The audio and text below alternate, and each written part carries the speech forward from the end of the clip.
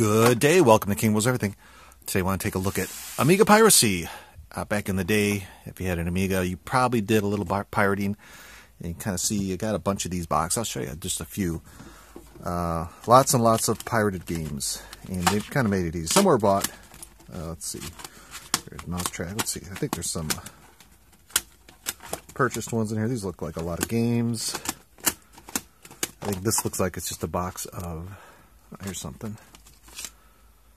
Box of pirated games. And I do believe, without a doubt, this kind of helped kind of put the Amiga in the grave a little earlier than it should have, because everybody I know pirated games, lots of games, and that's just the way it was. You know, figure if you were a kid and you had an Amiga, you probably paid a lot of money, and to buy a game, games aren't cheap.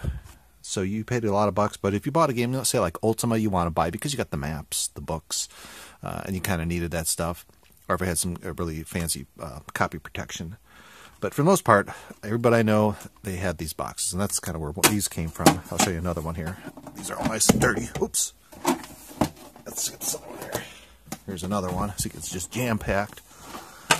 Okay, so this one looks like it's got a lot of bought games, but a lot of these I think were fairly cheap. Alien Syndrome, Afterburn, Keyboard Cadet, Outrun, Shinobi. Here's the Plague. These, the Sword of Sodan. These are actually you know, it's got a company name on it. But and then you got a lot of the ones you can just buy, like Dynamic CAD. Here's Unreal. Let's see, is there any more? Got a lot of these Workbench discs. You can buy these. See, this had Commodore 64 emulator for the Amiga. A lot of cool stuff like that. And it looks like it's mostly pirated stuff. But I'm going to show you why a lot of people pirated, because it became so simple. And if you bought any of those, you know, computer shop readers and stuff like that, some of the Amiga magazines, you would see in the back. And I found this in my Commodore stash. I wish I wouldn't have put the stickers all over this Commodore folder. But, let's see, where's it in? It's in here. I know I saw it in here. Oh, here it is. You would see something like this. Let me zoom you in. Let me zoom you in.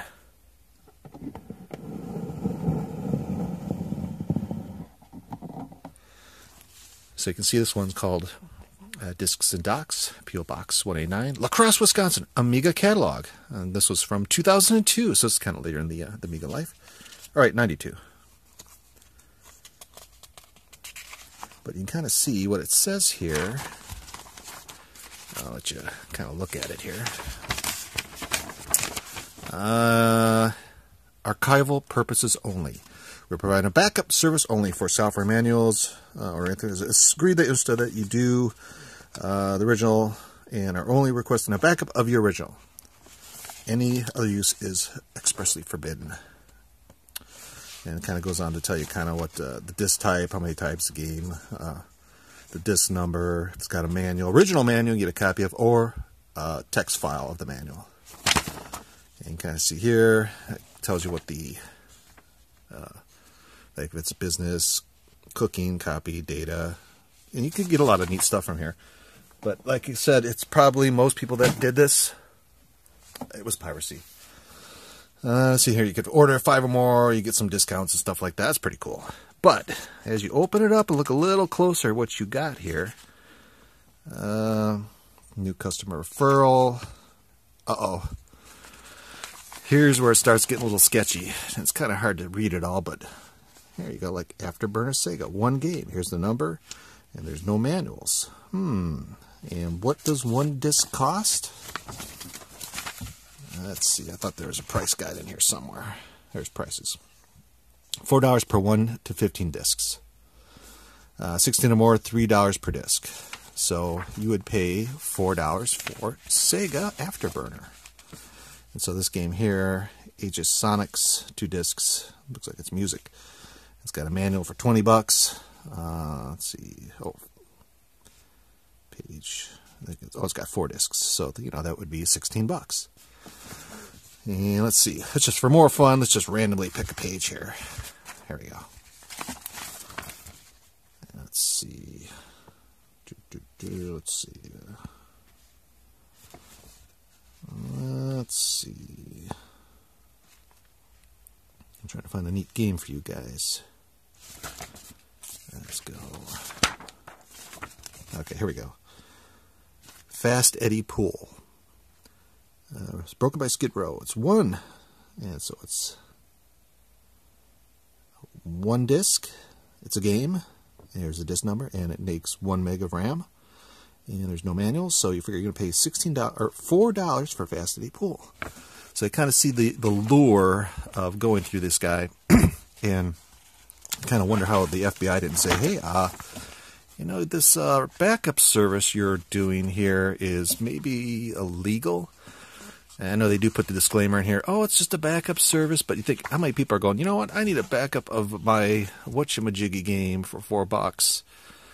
Most people I know that found this catalog, and this was like all mail. This was pre-internet. There were some BBS. I don't know.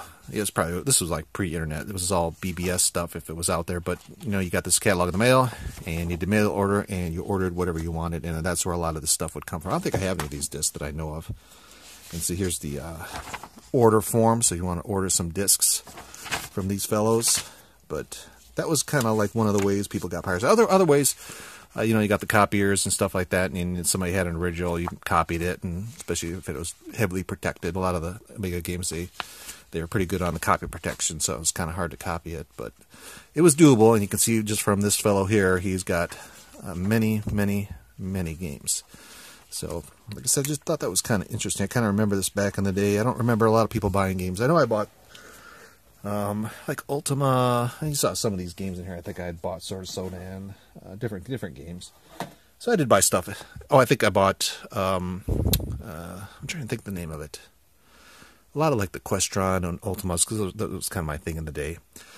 But anyway, I thought that was kind of interesting, and like I said, it was kind of leads me to think back. It's like, man, look at all the people that were pirating that I know. I don't think too many people bought a game. If you did, you bought maybe 1 or 2 games, and 99% of the other ones you bought were either copies or, you know, you backed them up. So anyway, I thought you guys would find that interesting, kind of a little bit of Amiga history, and maybe a little knowledge of why, like the Atari ST, the Amigas and stuff like that, heavily pirated, and kind of be nice if those things were still around today. That probably if we didn't do a lot of pirating, we'd still have those bad boys here in our lives. We still have the originals, but new ones long gone. So anyway, have a great day.